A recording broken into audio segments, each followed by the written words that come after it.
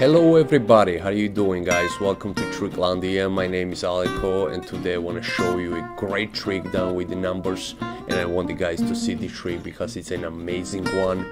Let's do it. Alright guys, it's a show time and there we go. But before we start the trick, I want you guys to get a calculator, piece of paper and the pen because you gotta really need them. Pause the video now and get them please. Well, I hope you got the calculator, piece of paper and the pen. So now we can start the trick, and there we go. Now I want you guys to think of any 4-digit number and write it down on the piece of paper. You got one? Great. Now enter that number to the calculator twice. It means, for example, if your 4-digit number is 1234, enter 1234 1234. Basically you make 8-digit number from your 4-digit number by entering it twice to the calculator, right? You got it? Great. Now I want you to divide that number by 137.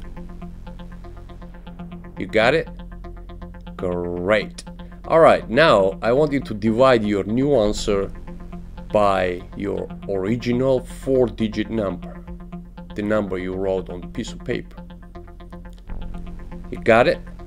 Great. So now you're looking at 2-digit number. I feel it, and I want to guess what number you're looking at. So think about that number in your mind. Think about it. You got 73, don't you? 73, yes. 73 is the final answer. I know that.